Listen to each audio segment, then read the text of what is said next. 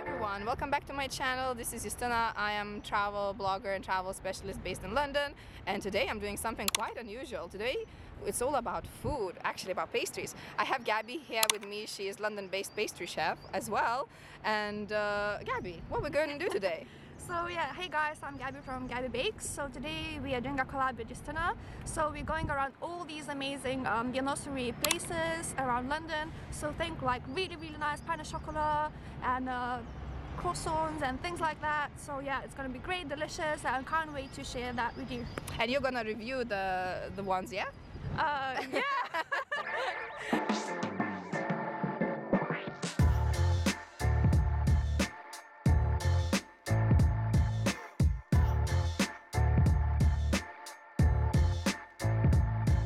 We're on to the first one. What's the first one?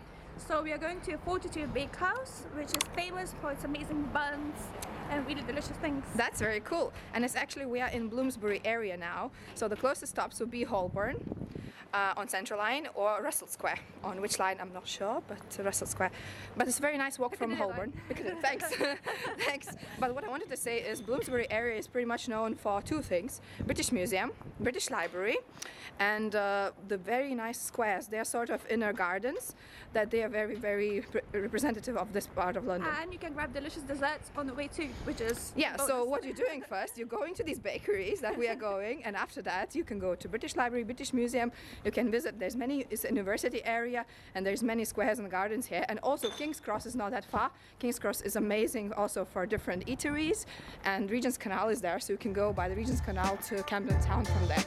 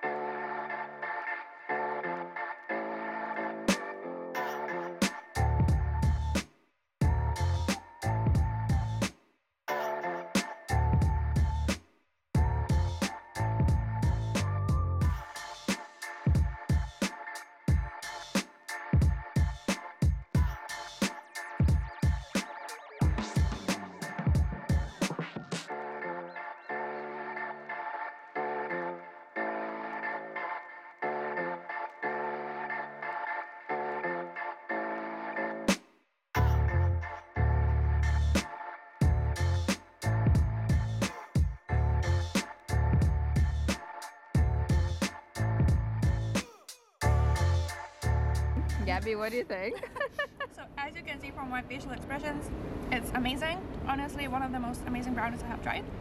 It's so fudgy inside, did you say? That's fudgy, yeah? Fudgy, oh my god. And what do you think about the donut?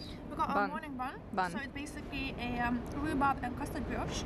Yep. Which is super fresh, really kind of crusty from the outside and really soft from the middle. So these pastries are from 42 Bakehouse. They focus mainly on sourdough breads and sort of sourdough things. Like these brioche buns are made from sourdough, I believe. I think so. And yeah, it's really tasty and really good ingredients, and yeah, amazing. Now we are on to our second one, to Arome Bakery. And just a quick recap of the first one. We went to the 42 Bakehouse, which is famous for its sourdough goods. Everything from like morning buns, loaf cakes and stuff like that. We had the most amazing custard brioche and Justina's rhubarb. chocolate brownie. Oh, yeah. Oh my god, it was so fudgy, amazing. So yeah, these are top things to do. Thumbs up, they're very cool. We are on to Covent Garden now. Let's go.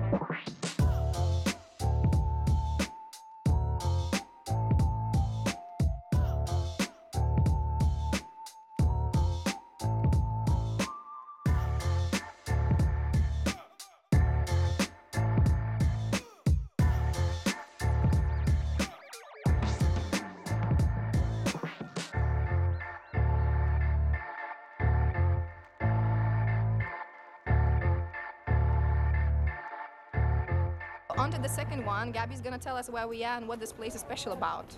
So hey guys, again we are at the Aroma Bakery. So it is one of the coolest spots right now in the city, selling some amazing pastries that are like a fusion of France and Asia. So one of the top pastries is honey butter toast, which we can't wait to try. We've been drooling over the photos of it for like, I don't know, a whole week now. Sounds very intriguing. I actually never tried it, and very interesting. Yeah. We should go in, we show you around. We'll try it and let you know. I'll let you know. Definitely.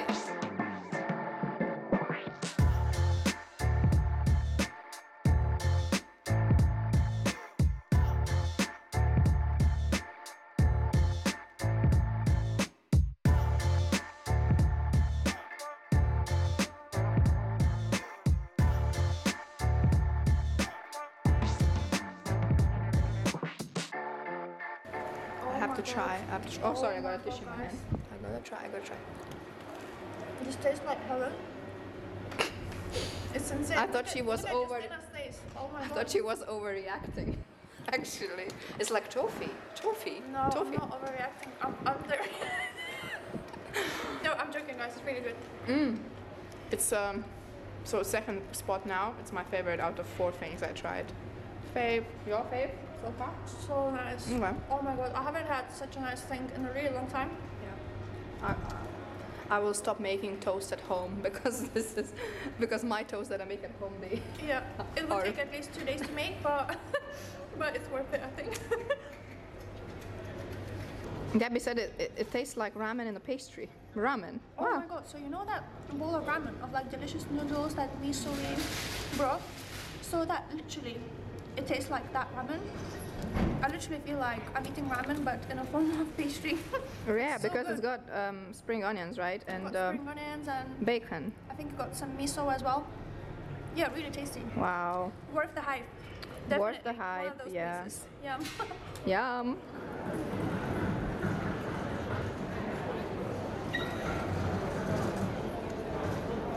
After we have tried a Rome, the things you can do around, obviously, it's Covent Garden Market and Covent Garden area in general. There is Crafts Market daily. It's an apple market, so it's inside Covent Garden. It's called Apple Market. They have the most interesting stuff, very unique and quirky, arts and designs. And in front of me, Gabby is going, look, cakes! I'm gonna show you now. Flip the camera and show you that. If I can do that, come on, let's try. Whoa. What is that, Gabby? Different kind of cakes, all the same shape. I don't know why. Probably they only had one mold, which is fine. But yeah. Is it cheesecake, that one? Looks like a cheesecake, Yeah. and then like a rocher cake, and lemon cake, and I guess that's like a fudge cake. Rocher cake, that sounds Like, you know, something. like Ferrero Rocher, but in a cake. And just next to it there is a buns, right? Yeah, so I guess it's like a fusion restaurant. Asian inspired cakes as well, and focaccias, and yeah. Yeah, really this sure. is, you'll find this one in front of the markets. I'm gonna show you. This stand here, and that's the crafts market here. So literally in front. It's called Buns and Buns. There you go. Now we're gonna go on to Neil's yard. Covent Garden is obviously Covent Garden Market, and Covent Garden is not a small area, so we won't be able to show you every shop, but it's just a general idea. Now on to Neil's yard. It's a very cute courtyard.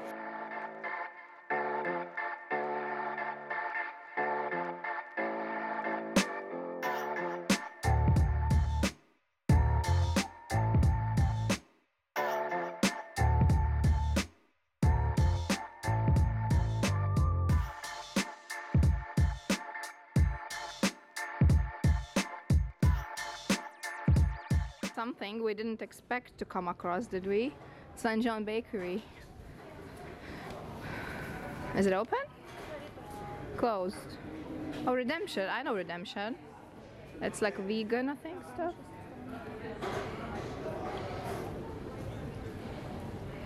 And this one, Jacob the Angel guy, is in front. It's a very, very good. I mean, at least I think it's good. I'm not okay, yeah. Approved by chef. It's good.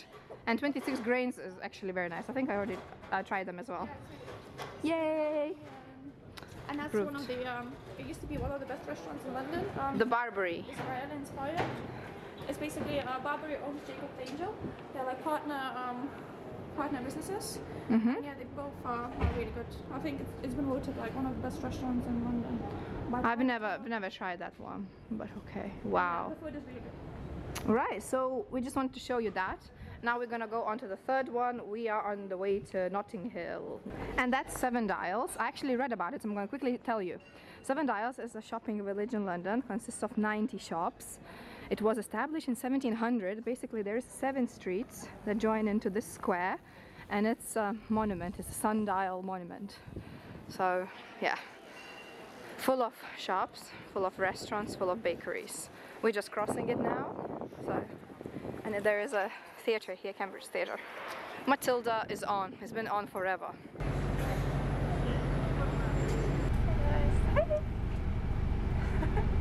We're gonna take you on a bus tour now.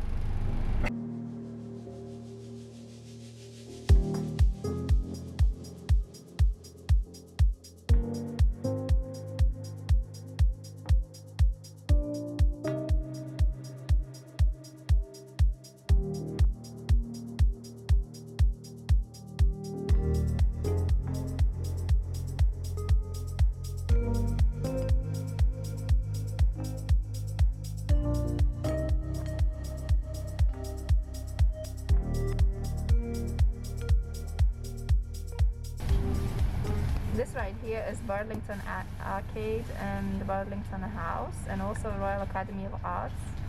It's a really nice thing to do in London, slightly different, and yeah. Gabby says if you ever come to London, the best afternoon tea is here. It's a value for money, and it's in the Ritz Hotel, guys. It's it's probably one of the most expensive hotels in London, but one of the best afternoon teas and not as expensive as other places.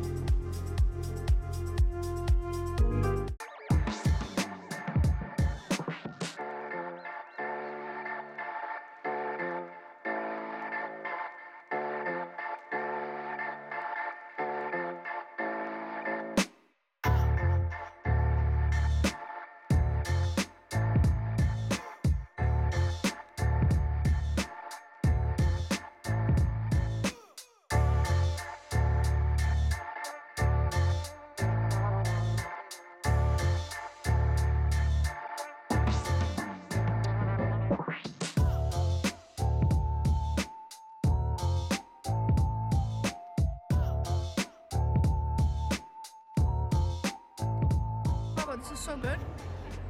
Can you show it? Show it? Wait. Okay. So this is raspberry and cheesecake bun from Buns From Home. So it is a bakery by 2 brothers, apparently, who started off baking from home, and they actually have a shop now. Really lovely people and really tasty buns, and yeah, well done guys, really good. And Approved. Good. And we got also, which looks deconstructed, chocolate. Chocolate and nuts. And we need okay, to try it. maybe it doesn't look nothing presentable. We're sorry about that, but so now that you have tried things with us from Buns From Home, what you can do around here, we are literally off the Portobello Road, so you can wander into Portobello Road and visit Portobello Road Market. We are around 25 minutes from Holland Park and from Kensington Palace and Kensington Gardens. You could also do that.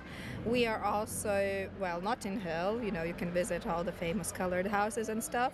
And yeah, I think that's pretty much it. But it's a very nice area just to walk around and try food. So big thumbs up for this. Well, obviously, I'm not reviewing the food, but creamy and delicious. So that's a typical Notting Hill scenery for you. Gabby is laughing in the background because I'm funny, vlogger. And I'm not gonna cut this video, guys, you're gonna see it as it is. But look at these blossoms. If you have never seen blossoms in spring, which probably you have seen so many times,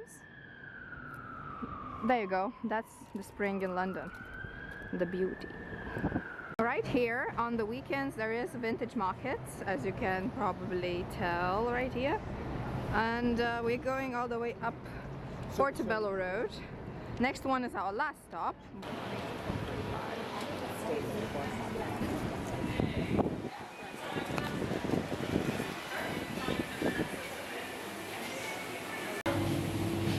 What would you recommend out of all that's here?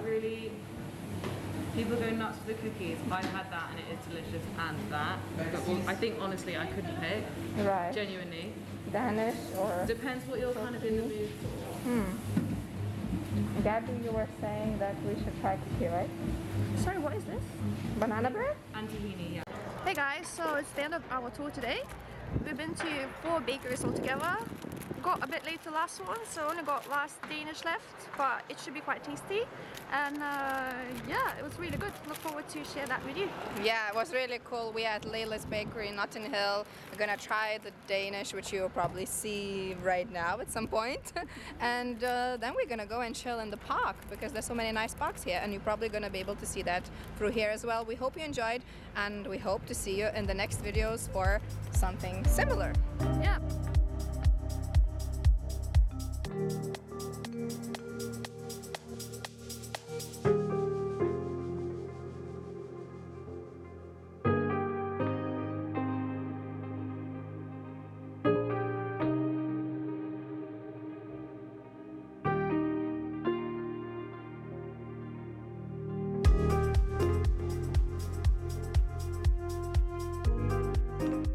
Last but not least, a blood orange croissant from Layla's Bakery, blood orange Danish actually.